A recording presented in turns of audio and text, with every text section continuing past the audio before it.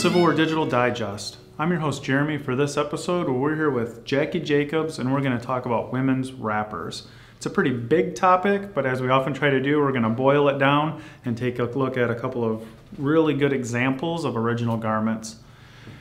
Jackie, when I hear the term wrapper, what I immediately think of or picture is what's to our left here, and we've looked at that one before in another episode, but I know obviously there's a wide range of wrappers. So yes. Kind of tell us a little bit of, what's a wrapper? Well, a wrapper would be a garment that would be one piece from the shoulder to the floor. And it can either be a skirt attached to a bodice that's open, or the skirt is open, or the full all the way down with buttons at the bottom. And then this one is a utility type wrapper, which would be used for traveling. And the reason I know that is it's a sturdier fabric than what these two are. So it's meant to be out so that you can be getting on board trains or omnibuses or things like that and have the confidence that you're not going to ruin a garment. Okay. So there's a big contrast between that one there, which is a little more utility type, and then what we have on the table here. Yes. The purple one that we have is a little more, it's a little more formal wrapper. It has a lot of different characteristics to it. It does open all the way down the front, and it has buttons that you can use. The buttons here are a button on one side and two buttons here with the button holes in the silk. And I found that as an unusual placement of buttons. It also would be a little bit more formal wrapper where you could wear this to have company come over for tea or for sewing or that, different types of things like that. Okay. So you talk about you might have it on for a company or it's open all the way down the front. So what would you be wearing underneath your wrapper? You would have completely dressed in the morning with your chemise, your drawers, your corset, your petticoats, your hoops, your over petticoats, fancy over petticoats down the front.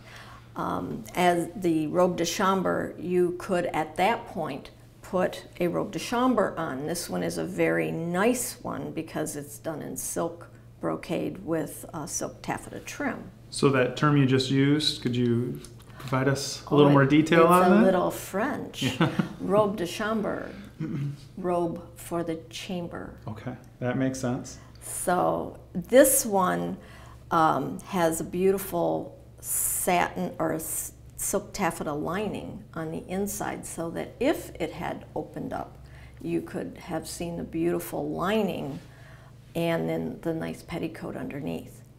And this would have been a garment that they could put on to go down for breakfast with the family or even have breakfast in their chamber.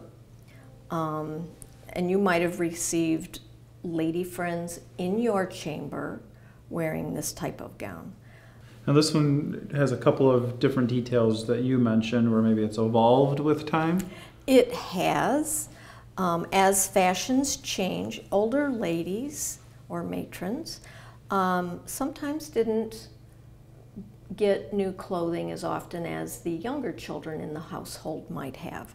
So in order to update a garment so that it was more fashionable, they would do slight changes to the garments. And one of the things with this particular dress is that they turned the top neckline collar down to create a V-neck and put a little chemisette in there. Okay. Well, I definitely see why she would want to continue to use this. It's a beautiful piece and very nice materials. And Jackie, we've looked at this one before in a previous episode, which if you check our comments area, you'll be able to find a link to be able to go out and view that episode as well and see some more detail of the wrapper on our far left. But when we looked at that one, there was a pocket of another scrap of fabric. So is pockets found in these other wrappers that are fancier? I have found in most of the wrappers that I've looked at, they do have a pocket, sometimes two pockets. The green one has a pocket on the right-hand side. This garment had a pocket. You can see it has the pocket flap right here.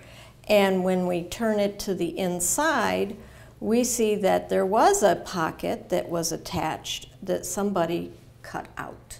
Interesting. So evidently, when she put items in her pocket, she didn't like the way it left lumps or bumps on her dress. So rather than using it as a pocket, she just stitched it up and cut the pocket out. So I could see that perhaps, yeah, she put so much work into a dress and the nice material, she wanted to lay a certain way, and maybe it's why she removed the pocket. Yes. Okay. Well, thank you, Jackie, again for sharing your knowledge and your collection with us. You're welcome. And thank you for watching this episode of the Civil War Digital Digest. We hope you learned a little bit of the what and the why of a woman's wrapper today. And if you like this episode, please hit that like button and share it out to your friends.